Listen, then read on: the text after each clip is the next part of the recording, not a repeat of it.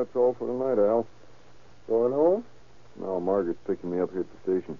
You want a lift? No, I'm going into Studio A and catch calling all cars. You're like a postman taking a hike. Well, even I can always learn something. You use cracked gasoline? Yeah, and I'm really sold on it, Al. And I'll bet you can tell the difference from any other gas, particularly on hills or when you speed up. Oh, I use it most of the time. You know, I think they got the swellest product story yet. Police cars and fire engines, the state and government and all that stuff. That's what people want to know before they buy. Facts. Al, you didn't plug the line out. Huh? Oh, they caught that at the master board.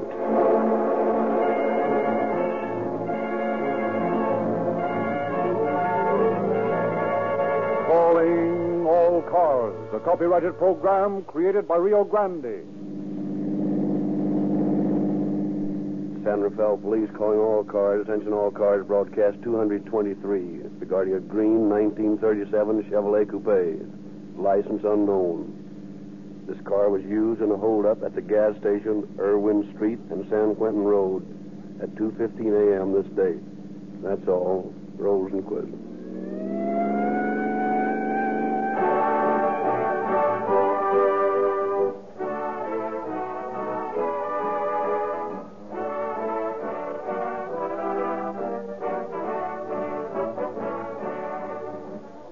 Rio Grande has stuck to one sincere, factual sales story.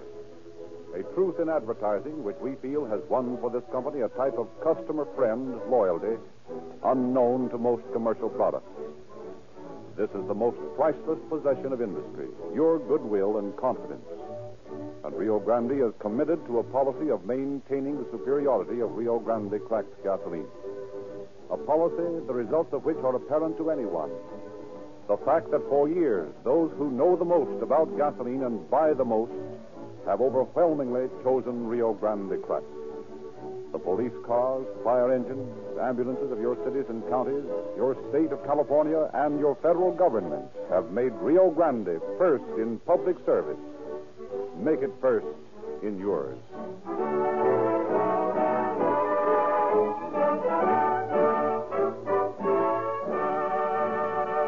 It is our pleasure to welcome again to Calling All Cars a representative of the Police Department of San Rafael. We present Chief Saban Kane. The story we are to hear tonight should not have happened. It might not have happened if a prior sentence meted out to the criminal had been served. For sheer brutality, I doubt if the crime has been exceeded in San Rafael or in any other place. But for efficient police action, I know of no case that has been more speedily closed or more completely solved. The courage and coolness of the victim of this story contributed largely to the successful solution, which was made possible by the splendid cooperation of Sheriff Selmer and my officers. This story serves to show the value of keeping your head in an emergency. And it definitely proves what every thinking person already knows, that crime does not pay.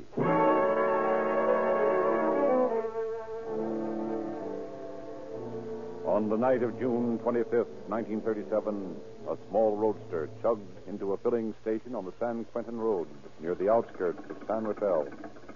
Think everything will be all right, Don? Oh, sure it will. Well, I hope you don't have any trouble on your first night. Oh, I won't have any trouble. I'd think you'd be afraid staying out here by yourself. You know, afraid of being robbed or something. No, what should I be afraid? Nothing will happen to me. You got anything to read? Yeah, I got a detective story. That'll hold me for a while. Anyway, I got to keep this place cleaned up. I'll be busy enough. Well, I'll be seeing you. Okay, kid. See you tomorrow.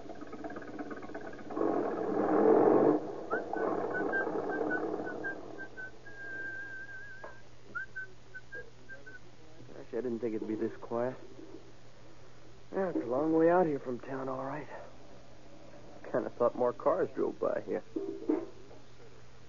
Well, I guess I better polish up the brass on the oil pump.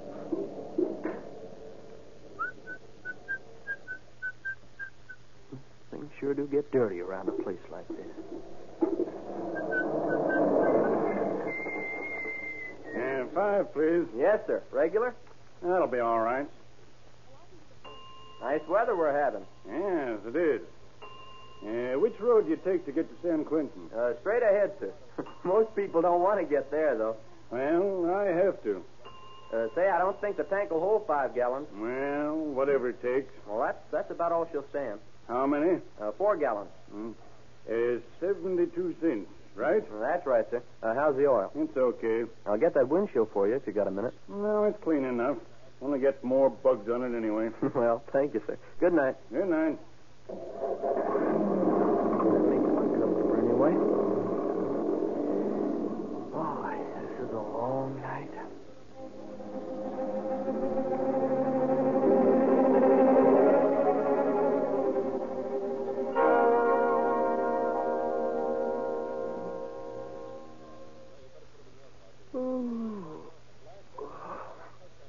Must have been at least 2 hours since I had a car in here. Wonder what time it is. 2:15. Oh, another customer. Yes, sir.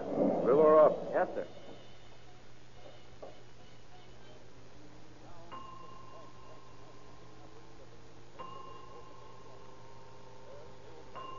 Say, it's a nice car you got here.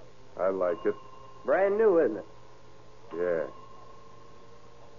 Hey, what you doing back there? How much you putting in? Well, you said fill her up. No, I didn't. I said give me 5 gallons. Oh, sorry, sir. I guess I misunderstood you. There's 7 1/4 in there now. Is that all right? Yeah, but there ain't nothing we can do about it now. Gee, I'm sorry. I thought you said... Never mind what you thought.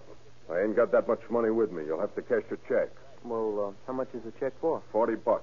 Oh, well, I'm afraid I haven't got that much. Well, look and see. Yes, sir. We haven't had many cars in tonight. I didn't take in much money. The boss told me not to cash checks except for the amount of the gas. Well, open her up and see if you can cash this one. Well, but the boss said I that didn't care what the boss said. Cram that dough in your pocket and get moving. What do you mean? Take a look at this automatic and you'll get what I mean. Oh, gosh.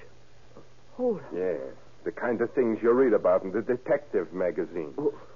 What do you want me to do? I just told you, stop chattering and get that dough. Yes, sir. Come on, get a move on. All right. Go on, get in that car. Well, where are we going? What do you care? Get in.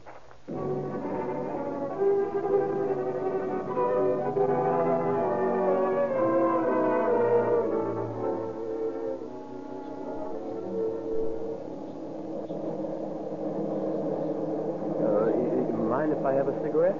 Nah, there's a pack on the seat there. Thanks. Got a match? Ain't you got nothing but the habit? Yeah. Thanks. Ouch. What's the matter with you? Ain't you never smoked before? Well, just nervous, I guess. Burned my finger. Yeah. You'll be a lot nervouser before I get through with you. What are you going to do? You'll find out soon enough. What was that? Nothing. I just broke the match. Oh, still nervous, huh? Yeah. Get busy and count that money. Well, I know about how much is here. Yeah? Yeah. There's about $30. You see, I had about $30 change, and then I sold some gas. Shut up and give me it.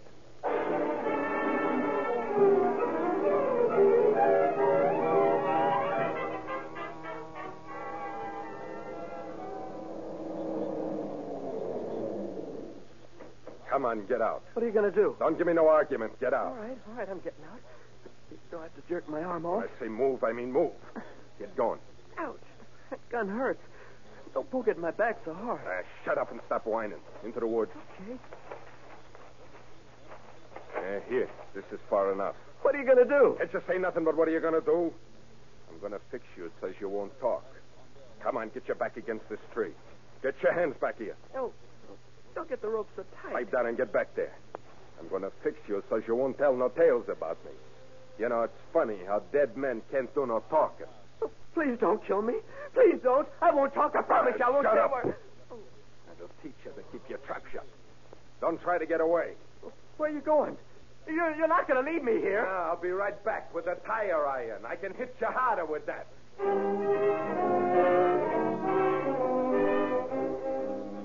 Leaving his bleeding and insensate victim, the killer leaped into his car and drove slowly back to the main highway. Hours ticked by. Slowly, the faint flickering of life steadied. The unconscious boy stirred, lifting his bleeding head, listened for the sound of his captor, then feebly began tugging at the rope that bound him. I gotta get loose. I gotta get loose. Can't stay here. I gotta tell him. training of his Boy Scout days had stood Donald Ramey in good stead. He had been able to maintain slack in the ropes as the killer bound him. Now, as he swayed from side to side, that slack permitted him to move, to wear the rope against the rough bark of the tree. If I could just get my hands loose. There. It's coming. I've got it. Now if I can get the other one. It's loose. Oh, God. If I can just keep from passing out. Oh, I'll make it. So the minutes ticked on, with the boy struggling with the rope, wearing it against the tree. At last, the thick strands parted. The dazed boy pitched forward in the leaves. Praying for strength, determined that his attacker should not escape, the wounded boy staggered to his feet and, clutching at the underbrush for support, made his stumbling way toward the road and help.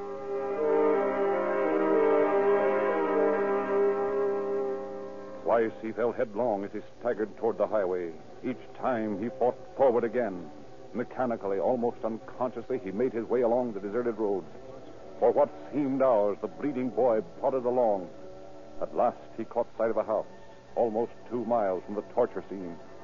Painfully, he made his way across the small porch and with his last ounce of strength knocked on the door and then collapsed.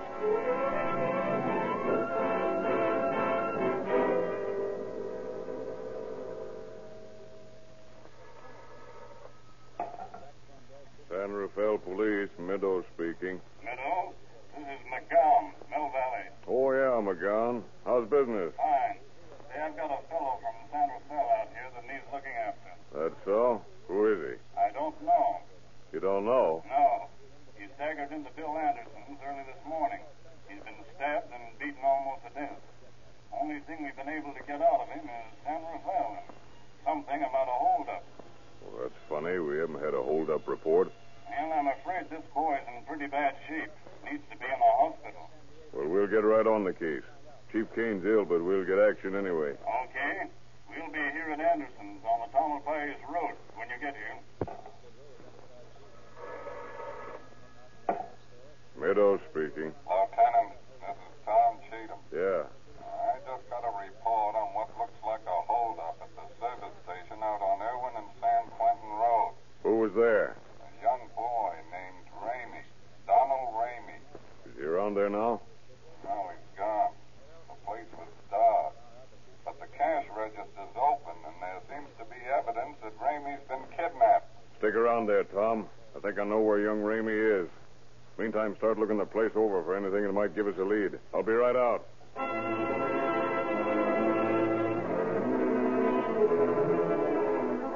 Dispatching officers and an ambulance for the injured boy, Meadow joined Cheatham at the service station.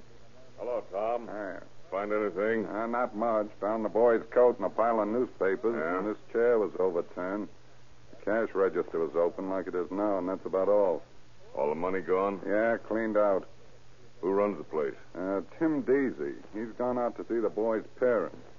Let's take a look around outside. Oh, I've kept everybody out since I got here. There's been a couple of guys stopped for gas, but I didn't let them drive in. Good idea. We'll want all the tire prints we can find. There's a swell set of tire marks coming in and leaving the driveway.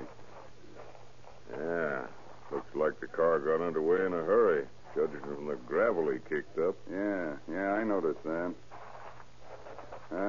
Here's the best set of tire marks. Right here where the car drove out. Uh-huh. That is assuming that the hold-up car made them. Well, it isn't likely anybody'd drive into a dark filling station. I guess you're right at that. Looks like these tracks are made by a car with new tires. Think we ought to photograph them? Oh, by all means. We might need them to help identify the bandit's car. Meantime, let's get out and talk to that boy.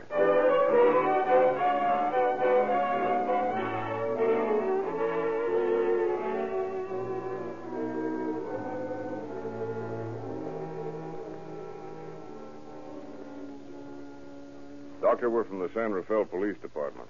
We want to talk with the Ramey boy if he's able to talk. Well, you can talk to him for just a little while.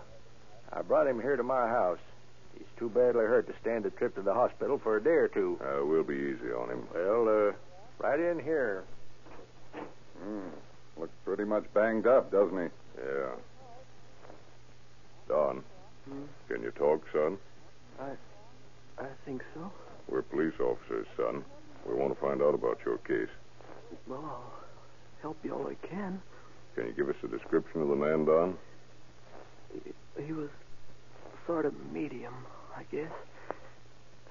Didn't look like a fat man. Was he light or dark? Dark. Was he as tall as 6 feet? A little shorter. Would you say about 5'10"? Yes, sir. Have light or dark eyes? They look black. Thin or kind of heavy eyebrows? Heavy. Did he have any kind of accent? Did he talk English well? Had an accent. Italian, I think. Did he drive a big car or coupe? Coupe. Old or new? New? Did you get the license number? No, he had a dealer's number. Get that, Cheatham? Yeah.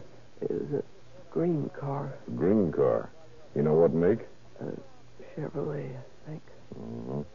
Did you notice anything peculiar about the car, Don? Yeah, the speedometer wasn't connected. Anything else? Yeah. You'll find a broken match on the floor under the edge of the seat on the right-hand side. A broken match? Yeah. I remembered what the G-men said. Leave some clue in the car if you're ever kidnapped. So I broke a match and left it on the floor. I kicked it under the edge of the seat. Okay, son. We'll look for a broken match if we find a car that answers your description. And find ice pick by the tree. Ice pick? Yeah. That's what he stabbed me with. 3 times. Pulled it out by the tree.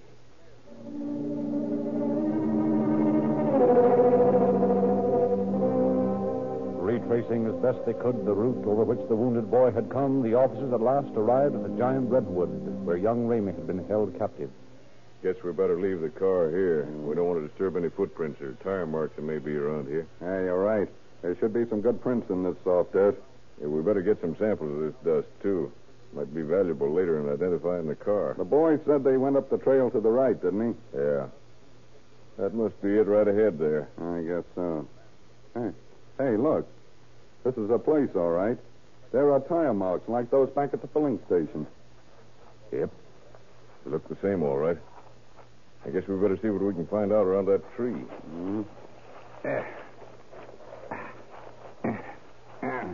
Never get any footprints out of this stuff. Nah, too many leaves. There's a big tree. Wonder if that's the one. Yeah, probably. It's the only big tree near here. Yeah. And there's a piece of rope. 2 pieces. Looks like everything's just as the boy said it was. He's probably right about the car and the hold-up artist, too. Very likely. Let's get busy and find that ice pick. Looking for the lethal weapon, eh? Well, say, that's what it may turn out to be at that. Well, we don't have to look anymore. Here it is. Let's see it. Better Ice Company, San Rafael, California. Looks like local boy makes good criminal. Looks that way. At least he must have been here long enough to pick up a local ice pick. I guess that's about all we'll find here. Yeah, I guess so. Did you get samples of that dirt from the road? Yeah. Well, we'll just take this rope and call it a day as far as this place goes.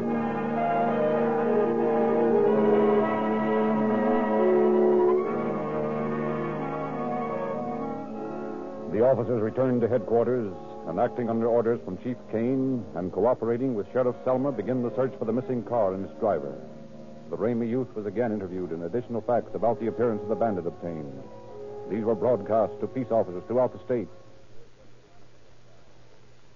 Calling all cars, attention all cars, pick up and hold for questioning. Suspect described as 25 or 26 years. Weight about 150 pounds. Wearing a dark blue suit, dark gray hat. This man speaks with an Italian accent. Suspect wanted in connection with hold-up and kidnapping at service station, Irwin and San Quentin Road. Carried a blue steel automatic and drove a new Chevrolet coupe. License unknown. Request cooperation Marin County Sheriff Office and all ranger stations in vicinity of Mount Tamalpais and capture of bandits who held up and beat Donald Ramey in woods on Mount Tamalpais this date. Suspect in this case is considered very dangerous man. Notify Kane, San Rafael Police.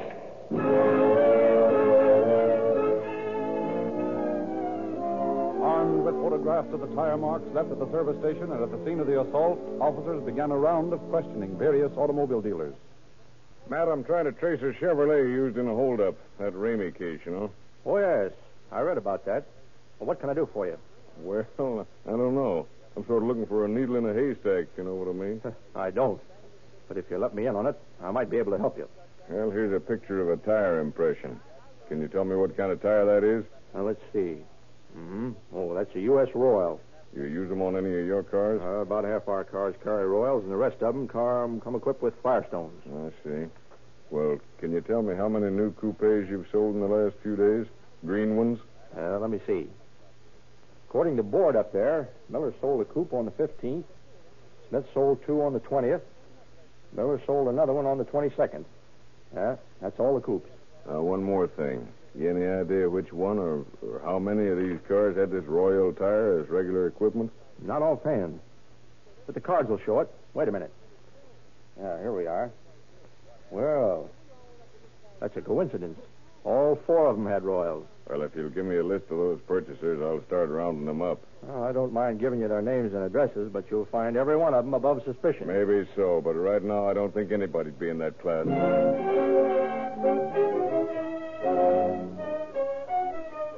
The automobile dealer was right. Though police checked every new car owner and investigated thoroughly each alibi, all were found to be able to account for their activities on the night of the crime. Then, as Middo cruises through the city with Officer Cheatham constantly on the lookout for the kidnapped car, they see a Chevrolet coupe parked on a secluded street. Hey, Cheatham. There's a green Chevy coupe, the new car. It is at that. Let's take a closer look. Okay. It's got dealer plates on it, too. And now, if we can just find a broken match on the floor, we're getting somewhere. Sort of have a feeling we'll find that match, too.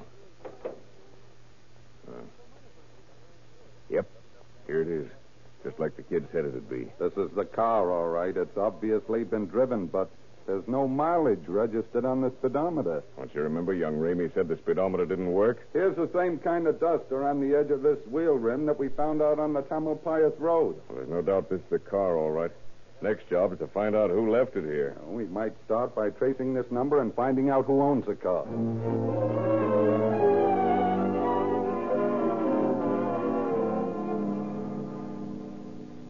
Mr. Ryan here tells me that this is one of the company's cars. You ever see it before? Why, sure. I didn't know it was gone till Mr. Ryan phoned, though. Have any idea who might have taken that car? Well, let me see. Oh, hey, I got an idea. Well, let's have it. There was a guy in here yesterday looking around. Said he was looking for a job. He made a peculiar remark. At least, it seems peculiar now. What was it? Well, he said it sure would be easy for somebody to steal one of these cars. What'd this bird look like? Oh, he was a dark guy, sort of short. No, maybe medium. Very dark complexion, shaggy eyebrows. Speak with an accent? Oh, yeah. Anyway, his name was Columbo. You would naturally expect him to have an accent. Oh, so you know his name, huh? Sure. I've seen him around several times. Still, we've no assurance he's the man that stole the car. I didn't say he was. I just said he was around here yesterday, and he made that remark. Any idea where this man lives? Well, he put the Cosmopolitan Hotel down on his application for a job. Okay, we'll check that. Meantime, don't let anybody handle that car. We'll want to get fingerprints off it. Okay by me, Lieutenant. At the hotel, officers found that Colombo had checked out 2 days before. Back at headquarters, meantime, experts had taken fingerprints from the stolen car, and in their files had found evidence that Louis Colombo, sentenced to San Quentin May 16th, 1934. Released July 3rd, 1936. Bad checks, charges from Mendocino County. Uses the alias Louis Coletti. Mug pictures of the suspect were taken to the hospital and shown Donald Ramey. The boy immediately identified them. That's the man.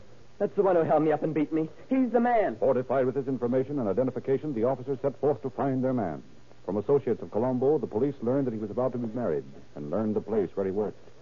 Then the suspect himself is located in the home of his sweetheart, arrested and brought to the office of Chief Saban Kane for questioning. Well, Colombo, what's your story? I ain't got nothing to say. I think you have. We've got enough dope on you now to hang you. You ain't got nothing on me. That, my friend, is wishful thinking on your part. We found your fingerprints all over the car that young Ramey was kidnapped in. We found the tire iron in the car, the iron you used to beat the boy. It had your fingerprints on it, too. I never hit him. We found your handprint on this ice pick you used to stab him. I didn't do what I tell you. The chemists tell us that the dust found in your trouser cuffs, that taken from the wheels of the car and from the running boards, is the same as that found at the place where you beat the boy. I didn't beat no boy. Beside all that, young Ramey has identified your picture as the man who beat him. He's nuts. I never beat nobody. Now, look, Colombo, we know you're guilty. You can save us a lot of time and the state a lot of money by confessing. I've talked to Sheriff Selmer, and we're prepared to make a deal with you. What is it? Don't misunderstand us. We don't have to do it. We've got enough on you now. But we'll drop all charges except kidnapping if you confess. I got one other thing I want. What is it? I want to get married. Get married? Yeah, I got to get married before I go to jail. Well, hurry. Never mind, I gotta. If I confess, will you send for my girl and let us get married? Well, No, I won't. Married? Well, No, I won't confess. I ain't got nothing to confess. Make it easy on yourself, Colombo. Will you do what I want? All right. It's a deal. All right, I did kidnap the kid. I did try to kill him. I didn't want him to spill. I had to have some money to get married on. Didn't occur to you to work for it? I had to have it right away. That's why I held up the kid and took him out to the woods. Then I got scared. I was afraid he'd tell the cops, so I tried to kill him. I thought I did a good job until I saw the papers the next morning. Then I knew the cops was after me. So I beat it to my girl's house. Didn't mind getting her into trouble, did you? Sure, I thought of that, but I wanted to see her. I don't know why she should want to see you. We love each other. We want to get married. Now, I spilled everything. I guess you won't keep your bargain, huh? That's where you're wrong. I always keep my word. You'll get to marry the girl. Though why she should be willing to marry a bird like you is beyond me.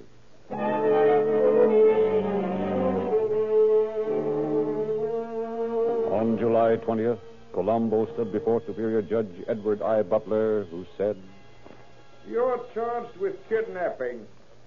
You may not be familiar with the law on kidnapping. The penalty is death. No. And since you've cooperated with the law enforcement bodies, and since you've thereby saved the state a great expense by confessing your crime, I'm going to be quite lenient with you. Your crime was a most cold-blooded one. The only remorse you've shown is that you were caught. In spite of all this, I'm still going to be lenient. Therefore, I sentence you to life imprisonment without pardon or parole. You will spend the remainder of your natural life in San Quentin Penitentiary. Life? I've been cheated. It ain't fair. You can't do this to me. I'll get out. I'll get early. I'll get you. Every dirty rat that double-crossed me. Take him out of here. I'll get you.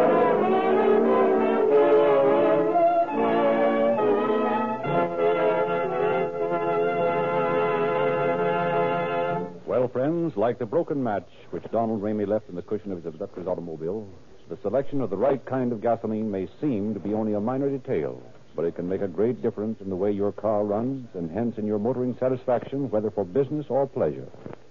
With the officials of many cities and counties and those of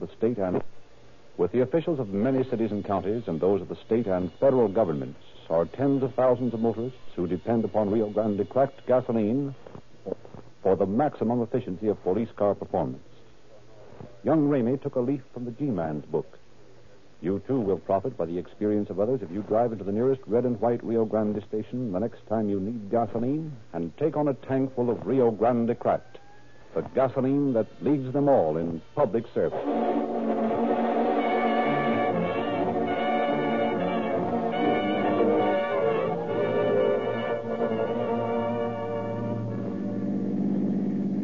San Rafael Police calling all cars. San Rafael Police calling all cars. Attention all cars. A cancellation of broadcast 223 regarding a hold-up and kidnapping. Suspects in this case are now in custody. That's all. Rolls and Pleasant.